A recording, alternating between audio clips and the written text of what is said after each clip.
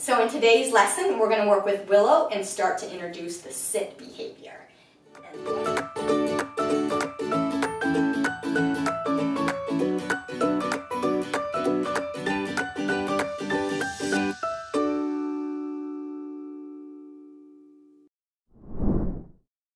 So in today's lesson, we're going to work with Willow and start to introduce the sit behavior. So what I'm going to do, since she's so small, is I'm going to zoom in on her so you don't have to worry about looking at me. So since she's learning everything, I want to make sure that even though I'm thinking I want to teach sit, I want to reward all good puppy behavior. So since I have food in my hand, I'm going to reward her for not jumping up to get it because that's part of that impulse control. So even though, again, we're starting to think about sit, we're thinking about their whole life. They're always learning, so we have to take all the opportunities. So the first thing we need to do is make sure that you have a place that they can sit easily. So we have a rubber mat down here because we have slick floors over here. It's super hard on dogs to be able to hold that position with their feet because they want to slide.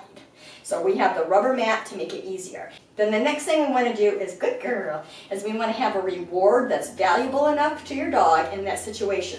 So how I find that is if I can put that food to her nose and she will follow it along, then I know that that's an okay value that she's willing to work for. So you're going to take the food to your puppy's nose and you're going to slowly rock it up and over for them to look at the sky, and as soon as that butt hits, yes, you're going to yes, and then give them a treat. That yes is telling them they've done it correctly. The reward is to follow. So we're going to go food to the nose, lure up, yes, butt hits that ground, yes, and then the food's to follow. So she's following the food during this, but it's not delivered until that yes happens. So, gotta get back in the camera. So food to the nose, lure up, yes, and then treat. Now you want to keep that, oh, it's right there in her nose, there it is. You want to keep that treat real close to her nose, and you want to make that rock up real close, see, right there. So if I take that food and I go too high, my puppy's going to stand up. So we want to make sure that that rock is right at their nose. So if we're at the right position and we rock up, yes, there's no jumping up. If we're too high, choo, choo, choo, choo, choo.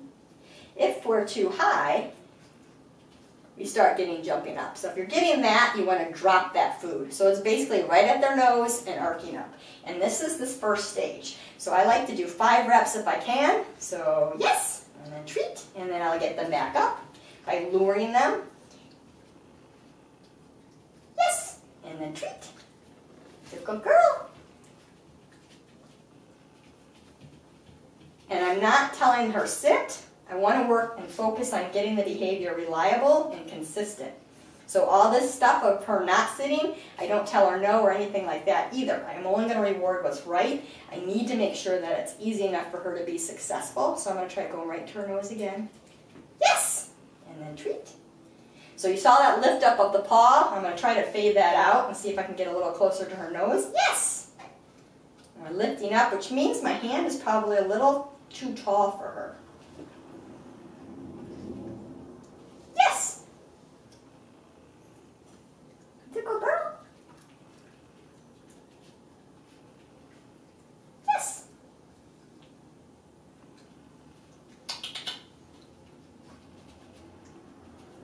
Yes, good girl.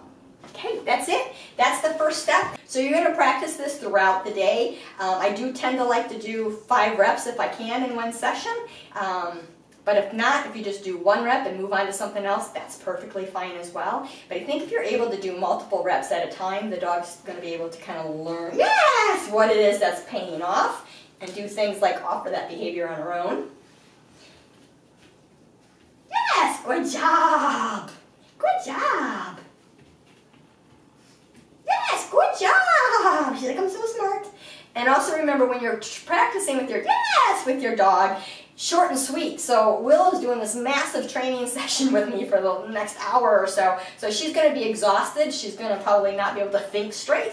So you're just doing little reps throughout your day. Here's some crumbs. Crumb, crumb, crumb, crumb, crumbs.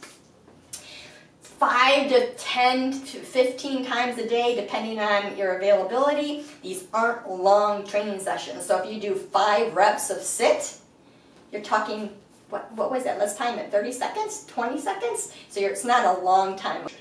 2 minutes if they're challenged with it. So it's only taking little bits of time versus a big hour chunk because your puppy's not going to be able to do that. So short and sweet. So practice this week with the food to your puppy's nose, luring up, getting that sit to happen, and yes, and treat. And then when we come back, we're going to work on adding the verbal cue to that, telling them what it is that they're doing, and then also fading the food from our hand.